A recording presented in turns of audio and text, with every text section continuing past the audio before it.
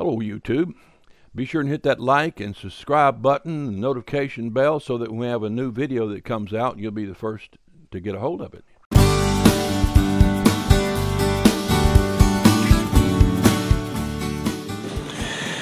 Now, we live in a time when the supreme virtue is tolerance.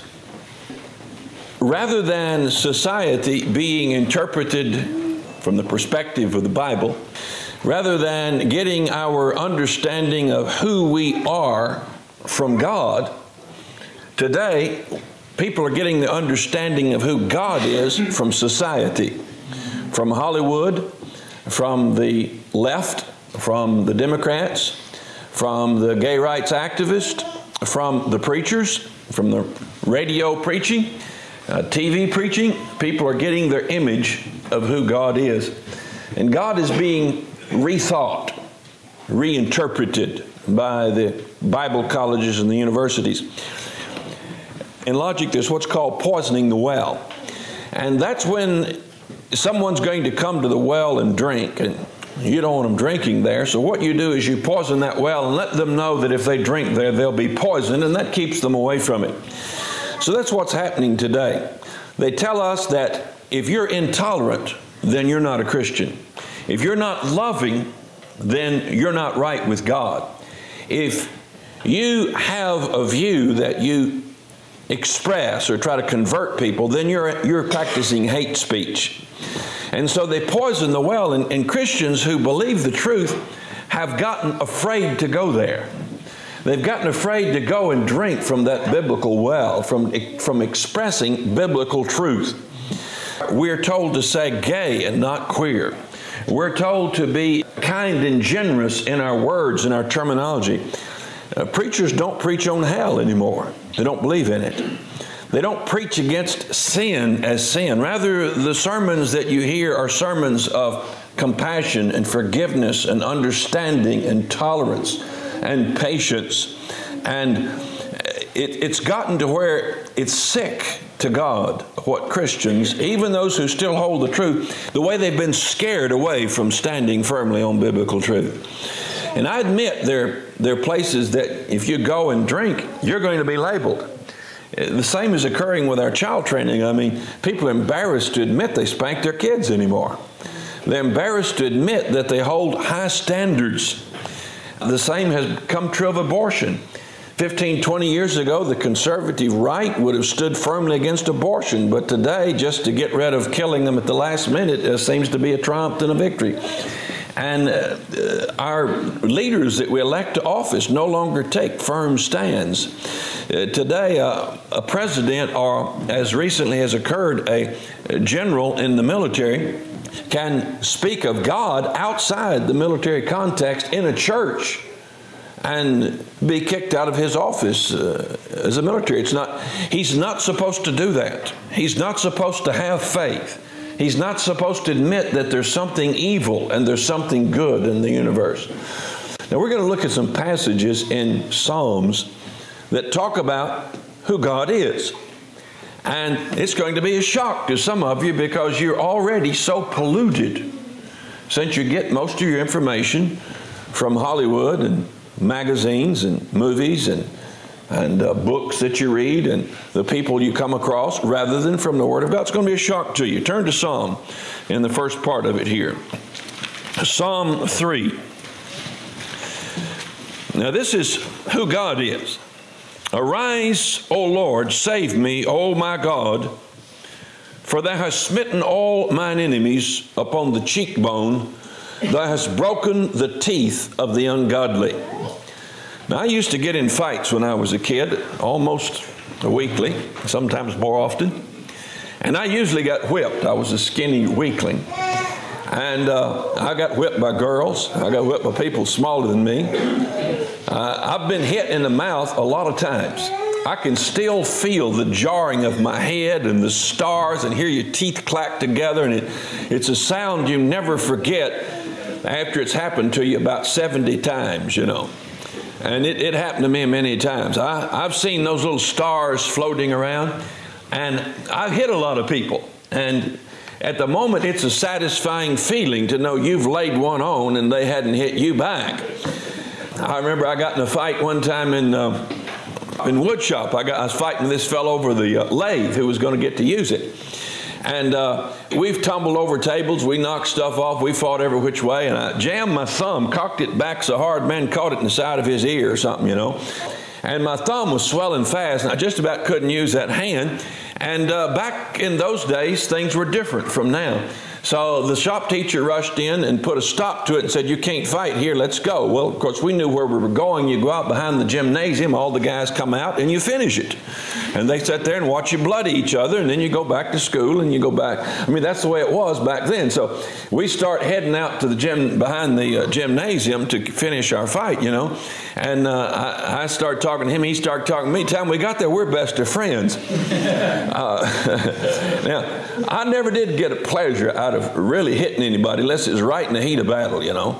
It's an awful thing to hit somebody in the face and kind of feel their face cave in and around your fist. It's a violent, cruel, awful thing. And since I've been grown, I've not had the occasion to do that, and I'm thankful I hadn't. Hope I never do again.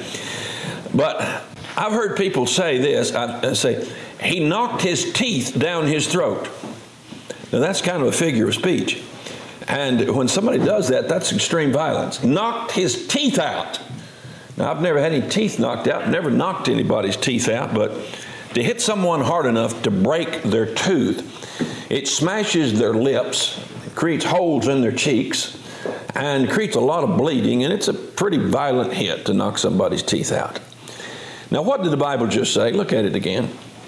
"Thou hast smitten all thine enemies upon the cheekbone, thou hast broken the teeth of the ungodly." God cherishes the opportunity to break the teeth of ungodly people. God would hit somebody in the mouth, cave in their cheeks, and break their teeth out when they're ungodly. That's who God is. You say, "Well, I'm just not comfortable with that." It shows how deluded you become. Keep reading in Psalm 5. He says, verse 5, "The foolish shall not stand in thy sight.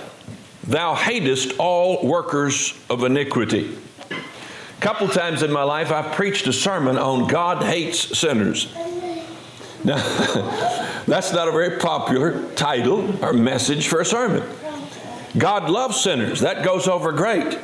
When I go to the prisons, there's guys who come into the chapel there, and there will be 6 or 8 of them sometime, and they'll sit in the back. They're queers. And they look for an opportunity to get into the bathroom together. There have been rapes occurred from here to that back door from where I stand and preach, not to my knowledge while I was there, but in that chapel, in that bathroom. And when you talk to these guys, they will tell you that God is loving and forgiving, and that God forgives sinners. And they resent you telling them that God hates the workers of iniquity. They will tell you, no, God does not hate anybody. And they really get angry if you tell them that. They've heard many a sermon in that chapel, coming there to rendezvous. They've heard many a sermon over the last 15 or 20 years that they've been in and out of prison 2 or 3 times. And they know that God loves everybody. They know that God is a loving God, and they are ready to preach it back to you when you charge them with sin or warn them of damnation in hell. That is the perspective they have gotten on who God is from preachers. They've gotten the perspective that God loves sinners regardless. You know, until a sinner repents, he is under God's hatred. You say, but God so loved the world that He gave His only begotten Son. Yes, God loved. He loved the elect. God loved those whom He saw would be saved. God loved the end product of what He produced. But God does not love a man when that man is in a state of sin. God does not love you. He does not have these ooshy feelings for you when you're walking in sin. God hates you. when you're in sin. When a man turns on his computer and gets on the web and begins to look at pornography, God hates him. God stands there like this, rubbing his knuckles into his palm, saying, I am going to hit him right in the kisser, and I'm going to break his teeth out. God is standing there thinking about giving him a knee in the groin and ending this thing right now.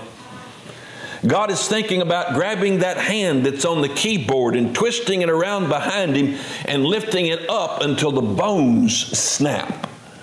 That is God's attitude towards a man on the web doing pornography. Right. You're going to see some more of the scripture here.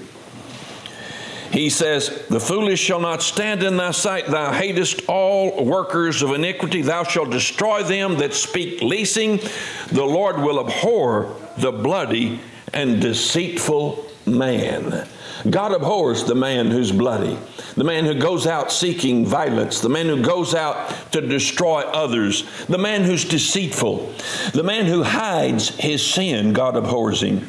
The man who sins during the week with alcohol or booze or cigarettes or dirty television or dirty movie or dirty book or through his lustful eyes, and then comes home to his wife and pretends to be a righteous man, God abhors him. When a man comes to church or a preacher comes and stands in the pulpit and he has been sinning during the week, but he pretends it's all right and he goes on and preaches righteousness and holiness as if he had been practicing it without repenting, God abhors that man. He despises him. When a young person comes to church having been smooching and making out during the week, having been placing their hands on the opposite sex and exploring, having been experiencing the joys of sex outside marriage, God hates and despises that little teenage girl. Amen. God abhors that individual as if she were a bloody murderer, because she's deceitful, she's a liar, she's a fraud, she's a fake. She's not walking in purity and holiness. When I meet someone on the street or in the prison or wherever, and they tell me that they're saved, and it's obvious that they're not walking in truth, I meet them boldly with a question. I say to them, I won't tell you necessarily what I would say to them, but I would ask them a question that deals into their personal life, that deals in their last 2 or 3 days, that asks them, have you committed this sin? I ask them very frankly about their holiness, about their walk of purity. And if they're not walking in holiness, I just tell them, then you're not a Christian. Christians don't do that. That cuts through all that ice. That gets around all the doctrine. That gets down to the nitty-gritty. God abhors that person. Now in Psalm 7, verse 9, oh, let the wickedness of the wicked come to an end, but establish the just, for the righteous God trieth the hearts and the reins. Verse 11, God judgeth the righteous, and God is angry with the wicked every day. If he turn not, he will whet his sword. That means sharpen it. I sat down at the table just yesterday, and I took out my knife that I keep in a sheath that's almost razor sharp. Gabriel brought a deer in and laid the carcass on the table, and I whet my knife. I run it slowly and lovingly across the stone, and I can feel the edge as it begins to sharpen. And then I take out a ceramic or diamond, and I work the edge a little bit more, and I'm getting it sharp. So with hardly any pressure at all, I can ply it, and it can go down through the flesh, cut the tendon, slide between the joints and the bone, and separate the knee of the deer from the ham. I whet my blade getting it ready. The Bible says here that the wickedness of the wicked shall come to an end.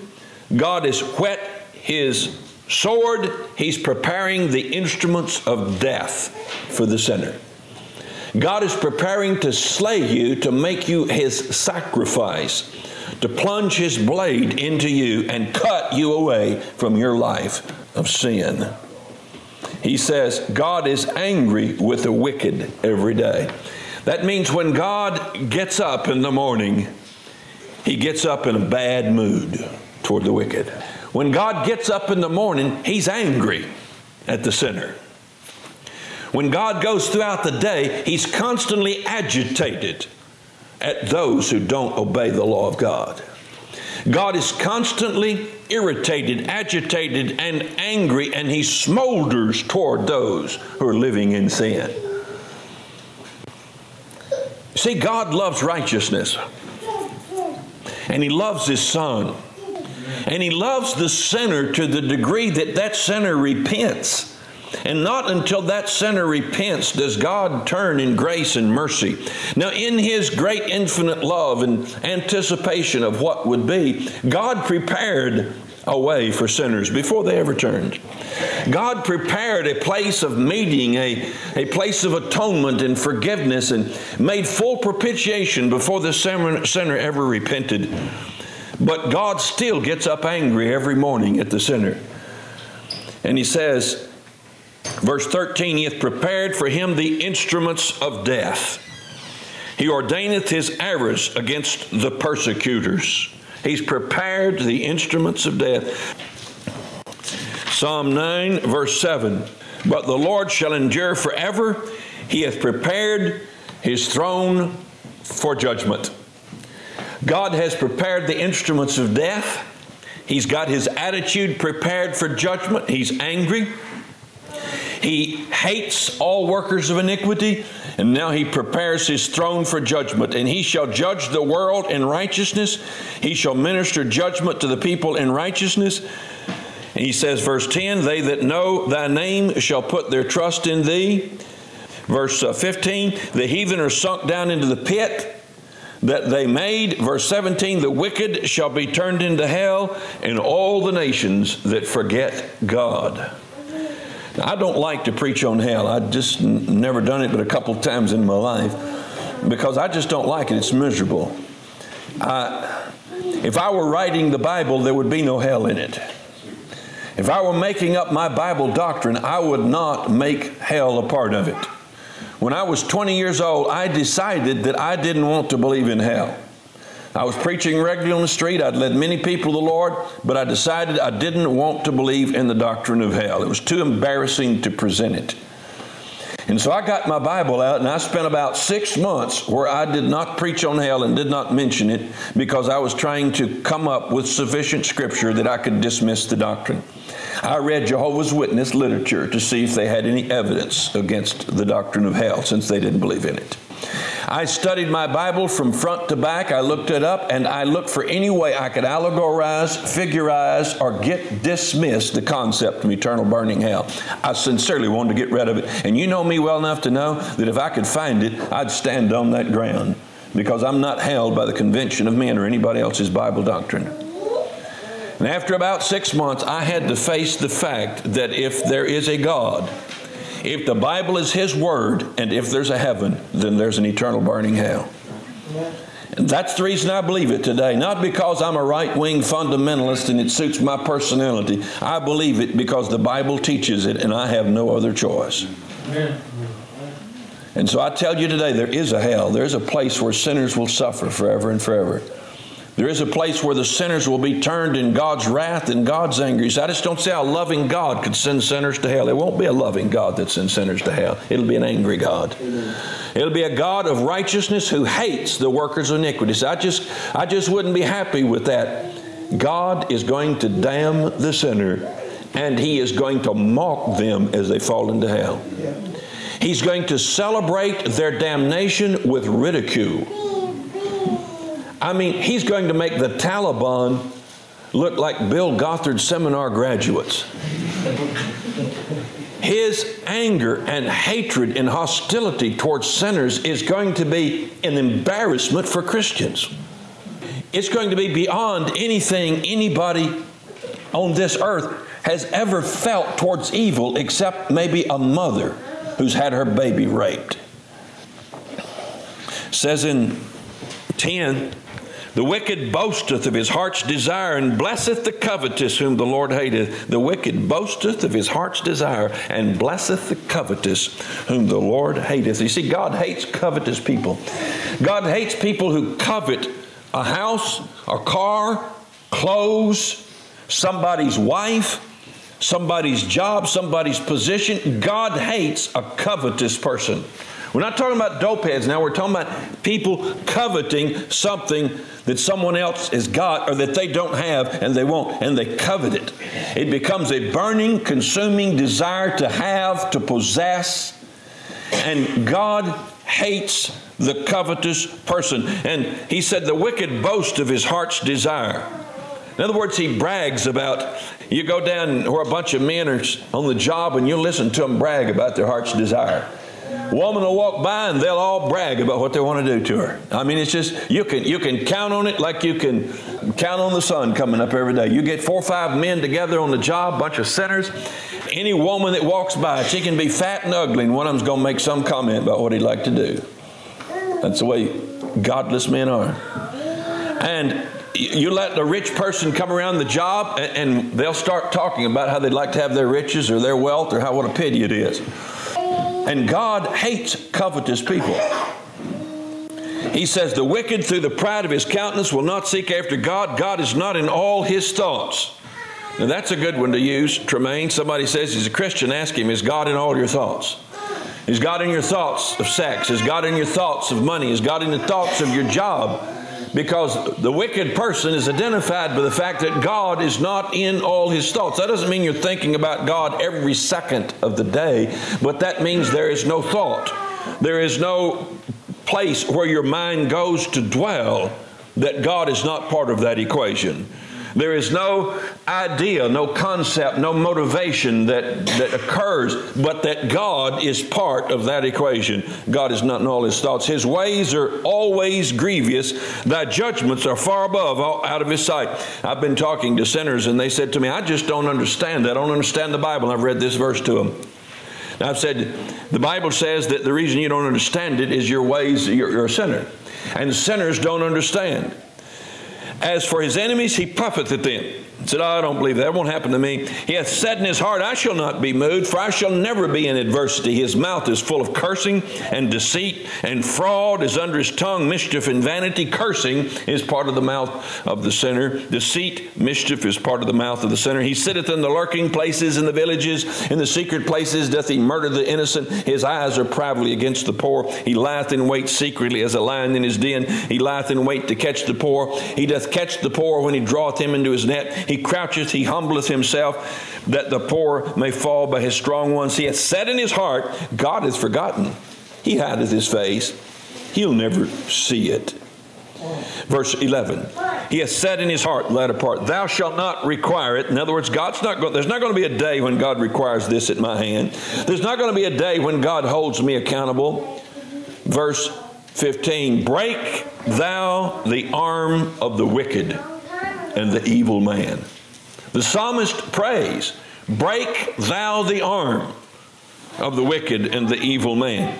Now, can you imagine someone in one of these large national get-togethers of Christians and homeschoolers and what all, standing up to pray the introductory prayer, and he says, Lord, today we want to call to your mind all the covetous, all the liars, all the bloody and deceitful people, all the abortion providers, all those women who have elected to have an abortion, all those sodomites out in California and Nashville.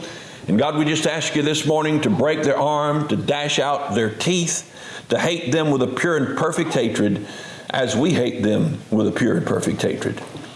That's biblical praying. But you won't ever hear it. Why? Because it'd be an embarrassment. I'd be embarrassed. I mean, everybody would be embarrassed because you know it's going to be on the front page the next day. You know that it's going to cause Christians to be persecuted. And so we try to keep those things from being too public. But what about in small assemblies where just Christians are present? You see how far diluted we've become? You see how far removed from the truth we've become? How propagandized we've been made. And he goes on. He says, Psalm 11, verse 6. Upon the wicked he shall rain snares, fire, and brimstone, and a horrible tempest. This shall be the portion of their cup. 12:3. The Lord shall cut off all flattering lips. Sounds to me like torture here. The flattering lips, who flatter in order to gain some advantage over someone. That's the salesman's mouth, you know, who just flatters to gain someone's favor. It says that God's going to take that sword that he sharpened, reach around and grab them by their top and their bottom lip, jerk it out, and saw it off right at their teeth. Going to cut their lips off. This is Bible, right? I didn't make this up. He'll cut off the lips of the flatterer. And then someone turns around and says, God, look at that horrible. Look what somebody did to that man. He's got no lips. It's just his teeth, bloody teeth are sticking out. And God said, I did that. He flattered yesterday. Man. Then he says, upon the wicked he shall rain snares, fire, brimstone, and a horrible tempest. This shall be the portion of their cup. And 6, the words of the Lord are pure words. The words of the Lord are pure words. Now what we've been reading. Tried in a furnace of fire, purified 7 times. In other words, all you've been reading are the pure words of God. Tried in a furnace of fire. In other words, before God put these out, he purified these words. When I write something, I write it and then I look at it and I say, no, that's not quite right, and I take it out. And then I rewrite it, and my wife looks at it, and she says, no, you got a bad attitude there, and so I take that out. And then I send it over to somebody else to proof it, and they proof it and say, no, I said, this is not right, and I change it again. And finally, I get the thing ready for publication. It's already been through the judgment seat of Christ about 30 times. It's been purified. Something I couldn't just sit down and write and come out pure. When I give a tape, I go home and cut a lot of stuff out of it, you know, this carnal, fleshly stuff when I speak something. Sometimes I just throw my tapes away. They're no good. And so, and I wonder how much, you know, even after I publish something, how much of it's pure. But so the Bible says that God's words have been purified 7 times. They've been sifted. They've been checked for error. They've been checked for attitude. They've been checked, purified, and prepared and given to us. And here we have them today. And what you just read is God's words purified 7 times. And there's no slip up on it. It's not the words of man failing to express the heart of God. This is the heart of God. That's right. Now, the first thing the Bible says about a sinner to define him, you know what the first thing is? It says there's no fear of God before his eyes. No fear of God before his eyes. I'm scared of God. You say, oh, you ought not to be. Well, I am. And I ought to be. The Bible says the beginning of wisdom. And I'm afraid of God. Say, why are you afraid of him? Because he's made me sick a couple times, nearly killed me. Because he'll chasten me if I get in sin. Because he is the one who holds the keys of death and hell. And I'm afraid of God. If you're not, then you don't really know him. That's right. You don't know the God I know if you're not afraid of him. If you can live in sin for days and pretend that it's all right, then you don't know the God I know. If you can walk with hidden sin and slip around and do your pornography or do your lust or do your girls or guys or whatever it is you do or covet what someone else has got, and you can go on without God in your thoughts and still think you know God, then you don't know the God I know, because he ought to scare you to death. You think about getting your lips cut off, your teeth broken out, your arm bent behind you, and God getting up mad at you and you're not scared of him? And this is just the first 12 Psalms. We could go through the whole Psalm and you'd be absolutely shocked and astounded at all the Bible's got to say about the wicked. And then if we got into the book of Proverbs, and then we went through Isaiah and Ezekiel at what God promises to do, and then we came to the New Testament and went through Matthew 25, and then through the book of Revelation, book of James, book of 1 John, you'd be totally depressed. You'd say, please give me a sermon on justification by faith, and I'd be ready for one too. I'm thankful that God loved Christ and is giving him the heathen for his inheritance. You see, you got to get in Christ to get into God's love. You understand that? You've got to get into Christ to get into God's love. You've got to be executed for God to accept you. That's right. You've got to be killed. That's right. God just doesn't love the man in his sin. God's got this broken, weepy heart, and he just keeps being over compassionate and extending more and more grace, like some father who is walking in guilt for his irresponsibility raising his son and keeps bailing him out of jail.